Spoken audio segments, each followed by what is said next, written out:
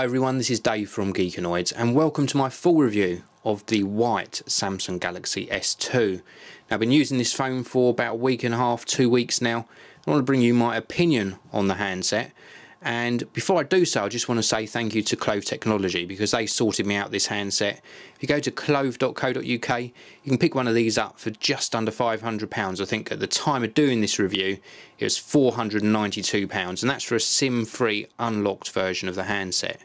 If you're in the US you're either going to buy this on contract, or for a SIM-free one you're going to be paying around about the $700 mark. Now, I absolutely love this screen. This is a Super AMOLED Plus screen. I'm going to give you a close-up of this. Very good definition on the text. Very smooth fonts, as you can see. Vibrant colours. It is just absolutely fantastic. Now, the colours on mine don't pop quite as much because I've got an anti-glare screen protector on.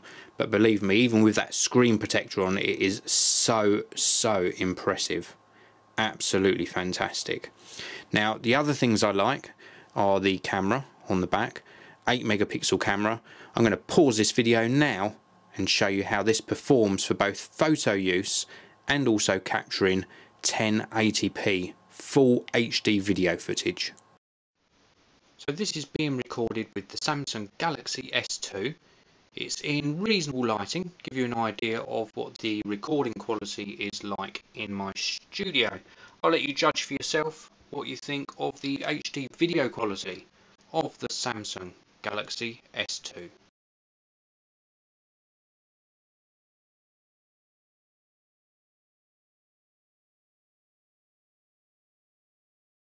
So I'll let you judge for yourself what you think of that video quality and also the photo quality from this handset. I must say that the photos are more pleasing than the actual video quality. Now, in use I use this for email, Twitter, etc. Let me just dive into TweetDeck, which is available for the handset, and it really is a joy to use on this large screen. Very responsive, good to scroll as well. I'll just wait till this is updated and then I'll show you it scrolling, but look, just super smooth on the scrolling. Absolutely fantastic, love it. You can obviously tap on this top bar here as well to scroll all the way to the top, and it is lightning fast thanks to that dual core processor. I've been so pleased with how the performance on this phone's been behaving for me. Let's go back out to the home screen and let's have a look at a game. I've got a game on here that I downloaded which is great fun, Fruit Ninja. Of course, let us go into the game. This is a great game. The speaker works really well. Let's just give you a very quick look at the gameplay. I'm not the best at this, but let's give it a go anyway.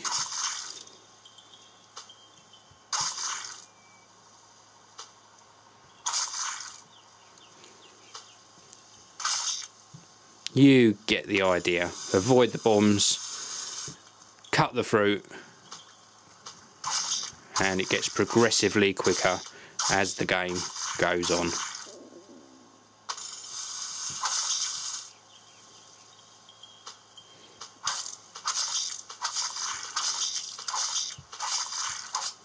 There we go. So that gives you an idea. Gaming performance on this, very good. The widgets on this, absolutely fantastic. Let me give you a look at these widgets.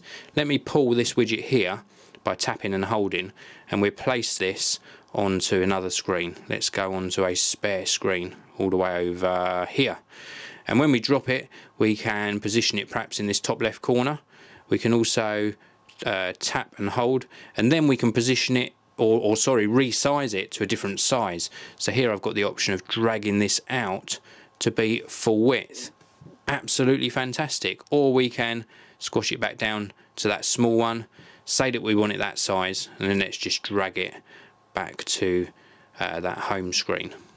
So we're going to go all the way back. There probably is a quicker way of doing this, but I am going to do it the long-winded way, and we'll drag it back and put it back where it was. So you can reposition and resize widgets.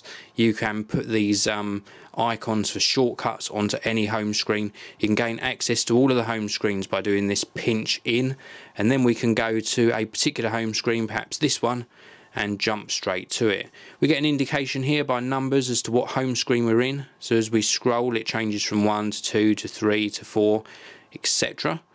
so we get a good idea of where we are on the handset. Applications, very, very smooth scrolling through the applications. And let me go into my email, and then here we're going to just go to compose, and let's have a look at that on-screen keyboard. So we're going to the compose mail here. We've got it in portrait form at the moment, and let's start typing. It comes up with suggestions as we go.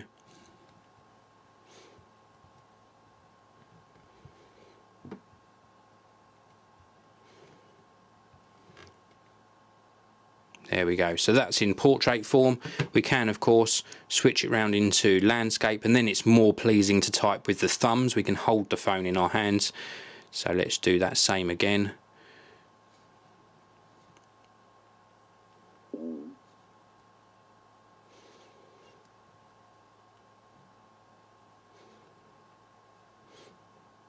And there we go. You can see it made one error here, and that was where I missed the space button.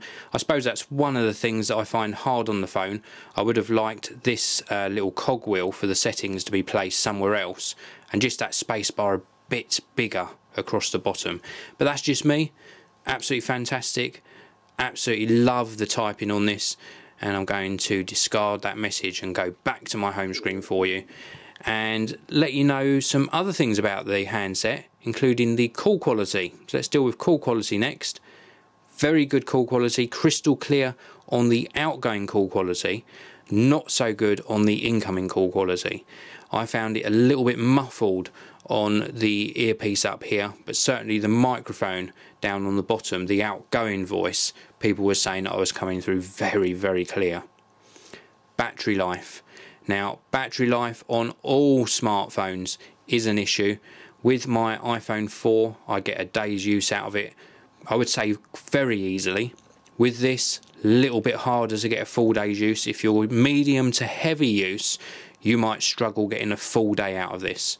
I'd say a medium user, with looking at what you're using, a full day is not a problem at all.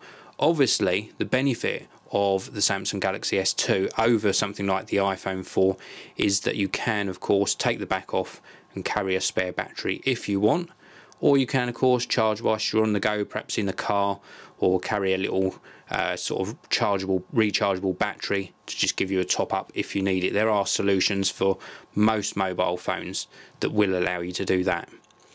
So the Samsung Galaxy S2 is probably the best Android powered smartphone available on the market at the moment. Of course, you've got the likes of HTC and LG, Sony Ericsson, etc., all producing nice handsets, but this is probably the sexiest and a very, very good performer. Well, that was my review of the Samsung Galaxy S2. Thank you very much for watching, and I'll see you all again in the next video.